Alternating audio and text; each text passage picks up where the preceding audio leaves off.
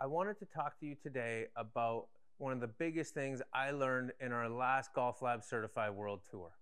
We certified coaches from more than 15 countries on how to coach with ground reaction forces. And what I learned from that is that the coaches themselves are doing a really good job understanding the terms of what's happening down here at the ground. But that doesn't mean that our students do. And so I want to show you how you can build a student-centric language for delivering this information. But the first thing we need to do is we need to understand the difference between an action force and a reaction force, because most of our golfers don't. Now, the easiest way for me to understand this is, just through jumping. So when I go to jump, the first thing I do is, I get my body lower to the ground, and then I create an action force where I push down in the ground, okay? The force created by my calves, my quads, my glutes is pushing down. Now, in turn, the ground reaction force is pushing back up, okay? So there I've got an action and a reaction force. And we need to understand which one of these our student identifies with. So I'm going to show you how I go about and do that while I'm coaching with my 3D motion plate. And the first thing I think also is just to make sure we're not confusing force with pressure. Now I've got a pressure plate that sits on top of a force plate, and the pressure is showing me force spread across an area, okay?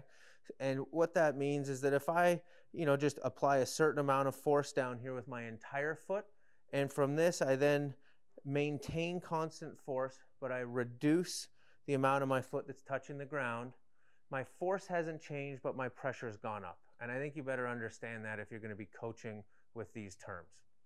So now let's take a look at what I think is the easiest one, vertical force. As I mentioned before, I push down, reaction force pushes up. That's how we jump. That's a real key determinant of club head speed.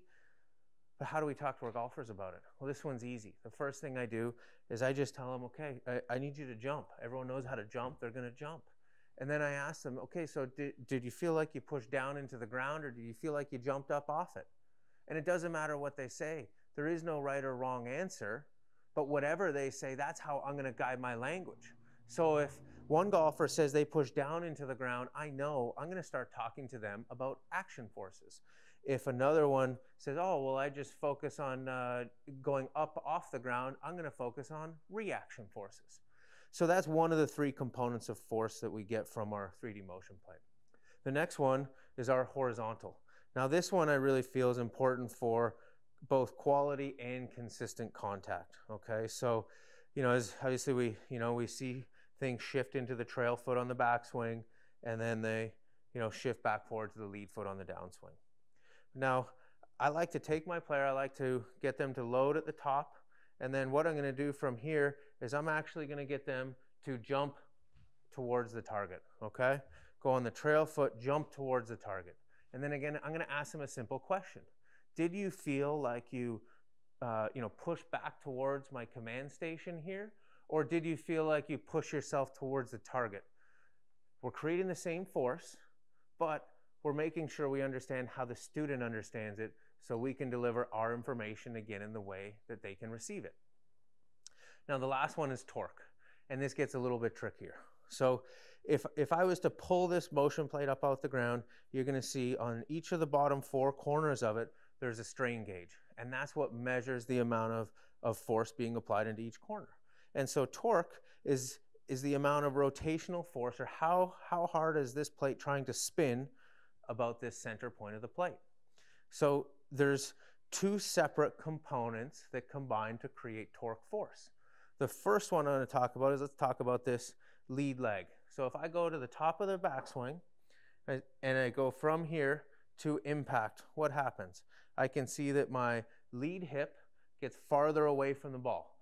The action force that the golfer applies for that is directed kind of towards the golf ball. That, in turn, the reaction force drives the hip back away from the ball and causes this rotation.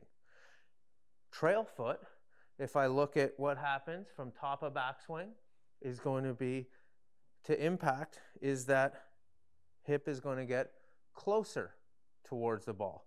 So in order to create that, the most efficient golfers in the world create an action force coming from their right heel, pushing backwards away from the ball, and that drives the right hip closer towards the golf ball.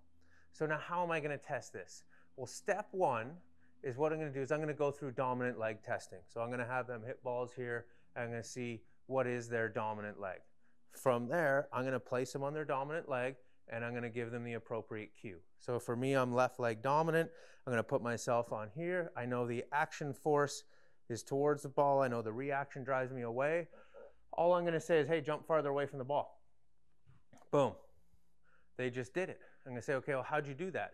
Did you do it by pushing towards the ball or pushing away from the ball? And again, there's no right, there's no wrong answer, but it's going to let me know how do I guide my language to get the maximum amount of return with the minimum amount of effort for every single student. So follow these simple tips to build a student-centric language when coaching with ground reaction forces, and your players are going to get better so much faster.